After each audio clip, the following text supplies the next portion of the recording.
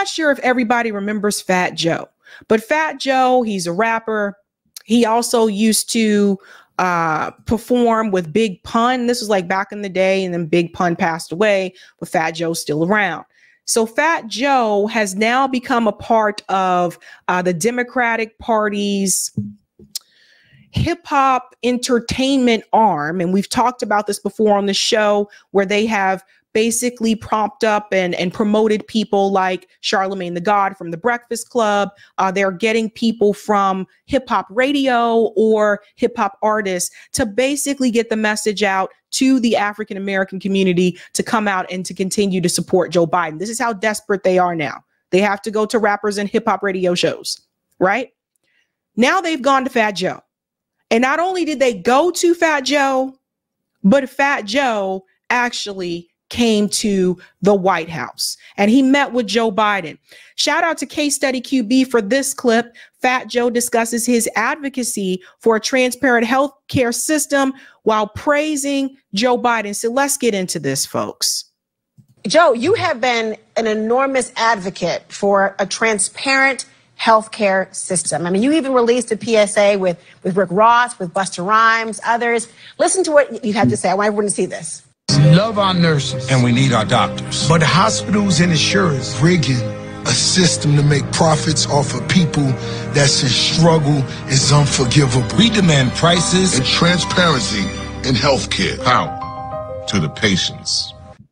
Now, let me tell you why that's weak. It's one thing to demand transparency in healthcare. It's another thing to say everybody needs to have healthcare in this country. So it's weak. It's a weak ask, right? And I've always told you, when you're demanding something, you always ask for more than what you actually want, because they're usually going to give you less than what you ask for. So to me, if Fat Joe was serious about everybody in New York getting some type of access to quality healthcare, or actually having healthcare, where was Fat Joe when it came down to the New York Healthcare Act, right? The New York State Healthcare Act was on the table at one point. Didn't hear about that from Fat Joe then. Also, you got to meet with Joe Biden, etc. Why didn't you push for some type of universal health care? Our country has the money to pay for it. They got $3.8 billion that goes to Israel. Everyone in Israel has health care. They got billions of dollars that goes to Ukraine. The money is not being spent in the right way. So this is a weak ask from Fat Joe. First of all, you got the best beard of everyone we just saw. I'm just saying for a second there. Don't tell them. You see it. You see it. I see it. But you have been passionate about this. I'm wondering, given that, are you optimistic coming out of the address last night that at least that portion will be met? Well, I know that's what I was doing there, going for healthcare transparency. Over 100 million Americans are in debt due to hospital prices. And so I was over there and I was mingling with everybody. So, I'm a diehard Democrat, but I snuck in the speakers gala first because I had. Pause. So everyone caught that, right? He's a diehard Democrat and he's a celebrity. And that's why he was allowed to come there. That's why he was allowed to have access to them, because he's a diehard Democrat. If he was there to criticize Joe Biden or Biden's policies, he would not have been there. To deal with the Republicans. I'm trying to bring this law through bipartisan. Mm-hmm. So I went up in there, stuck in. He saw me, he said, Fat Joe. He told his wife, yo, I got street cred. Fat Joe came to check me. Then they had an incredible spread of food, and in true Democrat fashion, I was the first to eat the food there. And then I talked to everybody about healthcare transparency on the Republican side. Then I went to see Hakeem Jeffries, hung out over there, tore their spread up too. So listen to what's happening here, folks. So he went to go talk to Hakeem Jeffries. Do you get to talk to Hakeem Jeffries? Those of you who live in Hakeem Jeffries' district, do you get to go talk to him? No, but the celebrities do. You see how people like Fat Joe and Charlemagne the God and how they can just go walk in, Matthew McConaughey, and just sit down with politicians and talk to them? Everyone should have that opportunity. You shouldn't have to be a celebrity or professional athlete to talk to your representatives. They don't talk to us. They run away from us. When we have questions for them, they see us and they run away, or they try to dox us like they've done to people like Jose Vega. Do you see how that works? You know, and just hung out with everybody over there and just bringing awareness that America's in a big crisis. You know, a lot of people are losing their homes, losing everything they got due to healthcare prices. And so that's why I was in there. But now the atmosphere, Lord, this was the Super Bowl of politics. So standing room only, I'm upper deck too. I didn't have like a front row. I'm usually courtside at a Knicks game. I'm upper deck. I don't feel too bad because the governor, Kathleen Holcomb from New York, was sitting next to me. So we both was in the cheap seats, right? But we had the time of our lives, the president, vintage Joe Biden. I've been a fan for so many years since he was a senator. He was so sharp. That's another concern. He has been a fan of Joe Biden since Joe Biden was a senator. You want to talk about some of the things that Joe Biden did when he was a senator? We want to talk about the crime bill. Fat Joe, that's who you were a fan of? Because you see, Fat Joe, your music is not adding up. Your music is not adding up right now, because the things that you rap about, and you're rapping against certain things, and you tell me that you've been a fan of Joe Biden since he was a senator, knowing the racist things that Joe Biden has said, knowing the segregationists that Joe Biden has worked with, knowing how his policies actually harmed the Black community, and that's someone that you were a fan of? Fat Joe, your music is not aligning with your politics, boo. Because you see, they bring on people like Fat Joe. They get the celebrities to come on to try to convince their fans to support these politicians. Same reason why they bring on Charlemagne the God, because they know the Breakfast Club is probably one of the biggest radio stations in the country. So they know a lot of Black people listen to the Breakfast Club. It's a hip hop radio show. So that's the goal, to get the fans to believe that they should still support Joe Biden, even though Joe Biden and the Democratic Party is not actually helping the African-American community. He hit every point he had to hit. He was flawless. He was comedic in a way. The whole thing's theater. So you got him making his points. You got the vice president, my girl, Kamala Harris. She's cheering him on. And then you got the speaker behind him making all kind of faces. Man, this is theater. And what Fat Joe is doing is theater. You see? So he said, see that? He said, my girl, Kamala Harris. That'll be important when I show you what he's going to be doing with her. This was the all-star game of politics, and I was glad I had a seat in the house. Well, what about those who were in the crowd heckling? Were you surprised by that? What was your reaction when you saw and heard President Biden responding to calls from the audience? And the audience, of course, were members of Congress. It showed that he was sharp.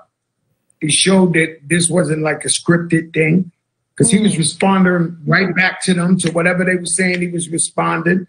And that's because they gave him something. We all know Joe was hyped up on something. Come on. We all know this. So Fat Joe is here to convince his fans, the people who like his music, right, that Joe Biden actually is sharp, that he doesn't have a problem with his mental acuity. Just the state of politics now. You know, this ain't the back in the days. This is now where you got, you know, everybody screaming out, doing whatever, you know, and that's just the state of politics. That's where we at right now, 2024. Well, let me ask you, I mean, you said you met with Republicans and Democrats. I'm happy to hear that, because obviously you have been so passionate. You know the only path forward is the bipartisanship on an issue like that. When you spoke to Speaker Johnson, when you talked to Republicans, did you feel more than the fan love? Did your policies, did your proposals, were those resonating? He told me the speaker told me he was a health attorney before this and knows all about the issue. Pause. You guys hear this? This is very revealing. So this is Fat Joe, and he met with Mike Johnson here, okay, the new Speaker of the House. So Fat Joe just told you that Mike Johnson basically knows all about the issue. Had a former health position. And it's not just Mike. All of them know about the issue. All of them know about the healthcare issue in this country, but they're paid not to give you healthcare. If you're taking money from Big Pharma, you're not going to give people healthcare in this country. If you're taking money from the military industrial complex, you're probably not going to give healthcare to people in this country as well, because that's one of the benefits that people get when they join the military. That's one of the recruitment benefits that they push towards them. You'll get TRICARE. TRICARE covers almost everything, which is true. It does. So if they were to give everybody health care, that would also decrease military recruitment even more. Same thing is why they don't want to give you free public universities, because that would also decrease recruitment for the military more. And military recruitment is already down. So there's that too. He said he's all in. And so we love this power to the patients and myself. We love this bill being presented by Bernie Sanders and Senator Bond, which is a bipartisan bill that forces the hospitals to show us the prices. Now, Joe, what's so important about the prices? Well, if you got to have an MRI, there's a such thing going on right now in the same hospital. They could charge four different prices for 4 different patients in the same hospital at the same time. So now we want to know the prices so that we can do our research, look at 3 hospitals, and it builds competition and it helps. You see this? He's talking about healthcare from a capitalist perspective, building competition. Listen to this very carefully, what he's telling you.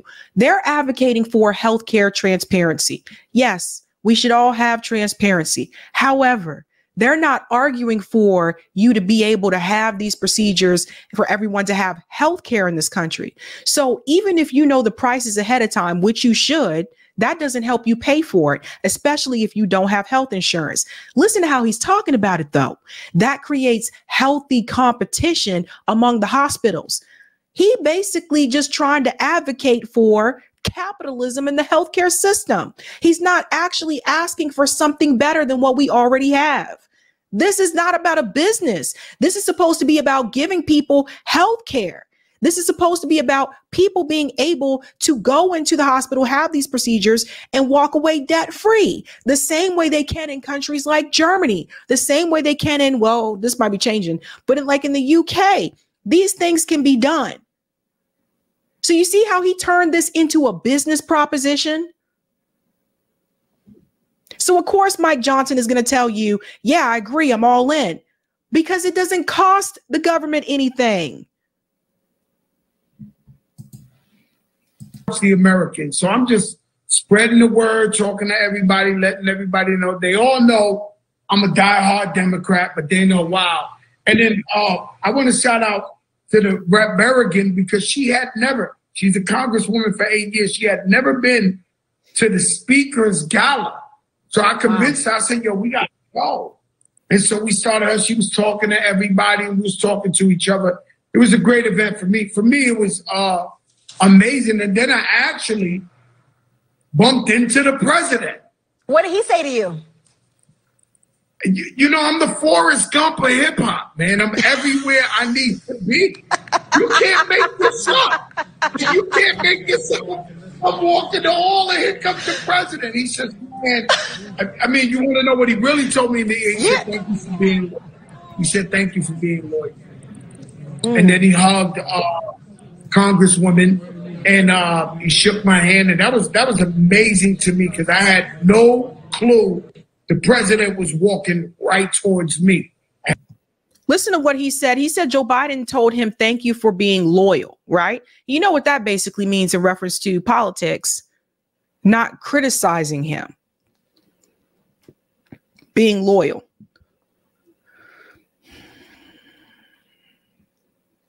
Fat Joe, you know that healthcare is a big issue in this country, and you know how people, particularly in New York City, your city, need healthcare.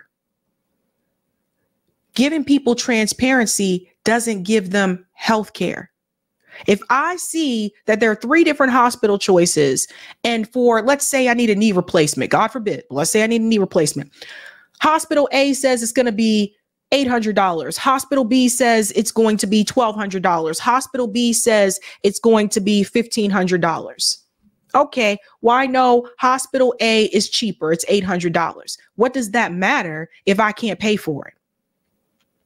You went all up in there, Fat Joe. I see you advocating for no increase in the minimum wage up in this mofo.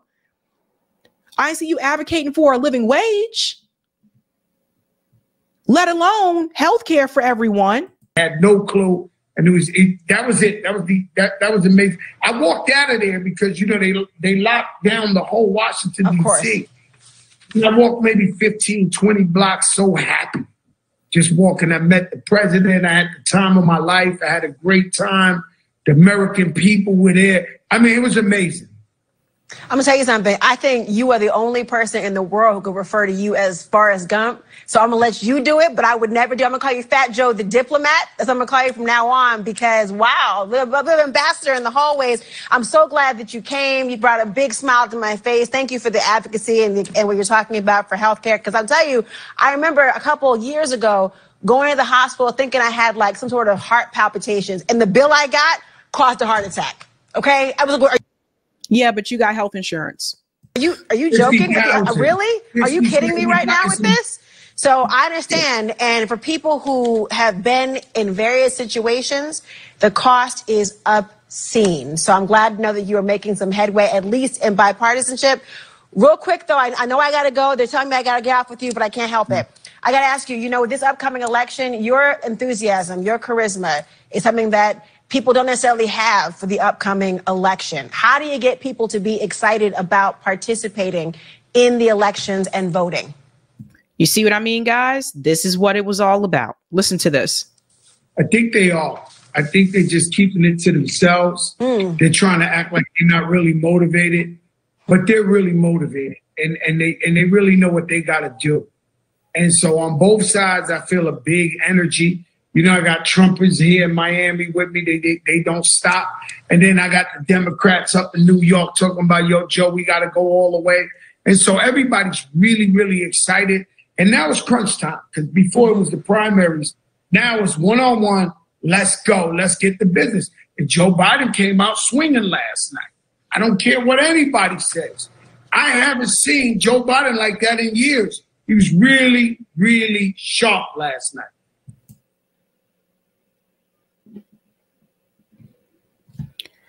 When Fat Joe says people are motivated, he's talking about the people in his circle, in his elite celebrity bubble. Because I have spoken to people, working class people and poor people, and none of them have said that. Whether it's Biden or Trump or whoever, none of them have said that. Most people I've spoken to told me they are not participating at all. But this Fat Joe. So you see what they're doing? You see the game? Bringing out the celebrities to try to motivate their fan base to come out and vote. And look, we need to talk about access, right? So Fat Joe was there, and look at what's happening with him and Kamala Harris. Because this is also another weak ask. Kamala Harris will host a marijuana reform event with Fat Joe. So first of all, the hell do you mean reform? What do you mean reform? It's legal in how many states now? Give me a break. You should have known it was over once Virginia legalized it.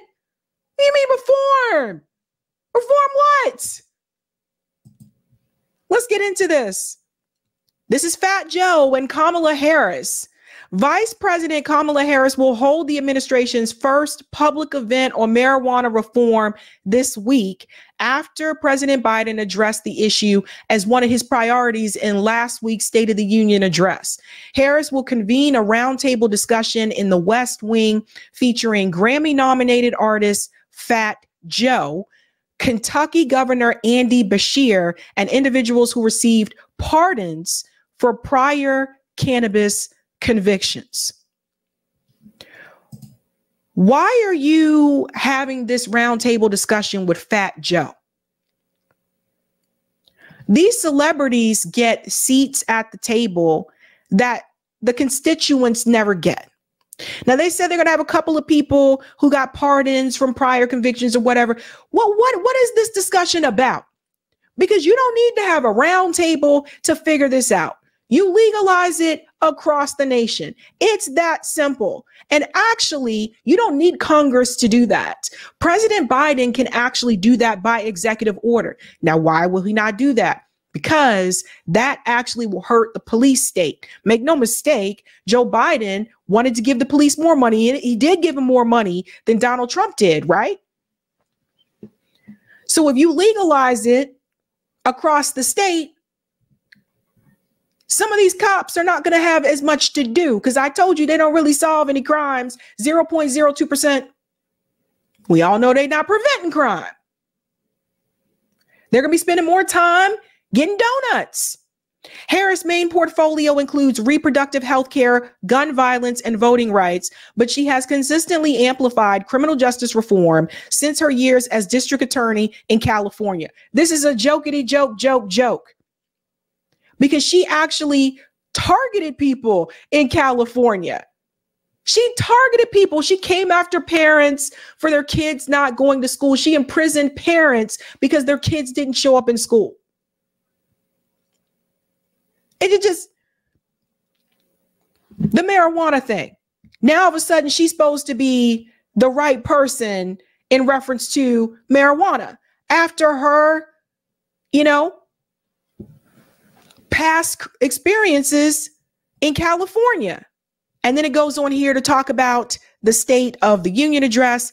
2 aides close to the vice president and an additional source familiar with the role said Harris will continue to bring awareness to this issue in the coming months with events that highlight expungements, especially as the re-election campaign seeks the support, listen to this, critical of young voters and voters of color. So here it comes, folks. Here it comes.